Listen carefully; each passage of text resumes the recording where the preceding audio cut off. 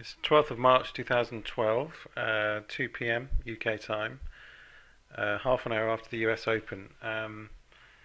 US market just made a push down.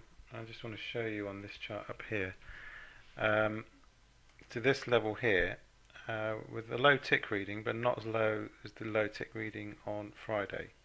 So at this point here, I just went long at the market basically.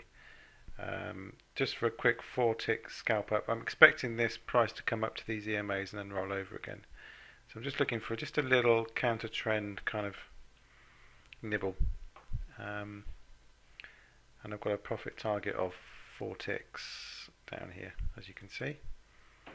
Currently underwater by 1, so there's my 5-minute chart. Let's just see what happens. So I'm looking for a move up to this area here. So I'll probably need to trade 64s before I get a fill. Just going to pause for a minute. So it looks like I may get a fill in a second.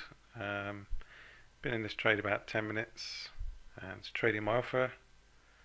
So just need one little pop higher and I'm out of the trade for another +4.